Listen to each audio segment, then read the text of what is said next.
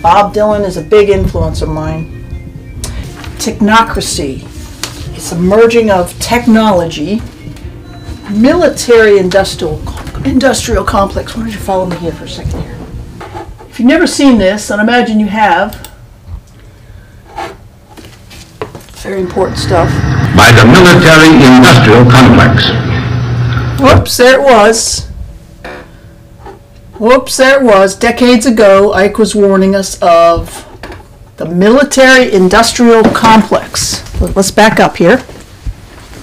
I always wanted to make statements about what's going on in culture. I've never been really satisfied to just do capture images, although I can capture images, and I was a portrait painter for a while.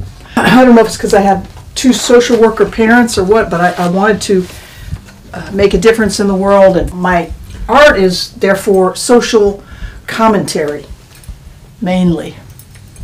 So, the commentary here is about the time we're in, where the merging of technology and the military. Here's a little February 19th, 2019 article. So, if you're still wondering if cyborgs are even around, you're about 20 years too late. This from Scientific American, February 19th, 2019, the article, note the title, Are Cyborg Warriors a Good Idea? That's the debate right now. This article says officially DARPA, which is a government program, intends brain chips to help paralyzed and otherwise disabled veterans, upgrading healthy soldiers, according to Gross. What the agency learns from healing makes way for enhancement, he writes.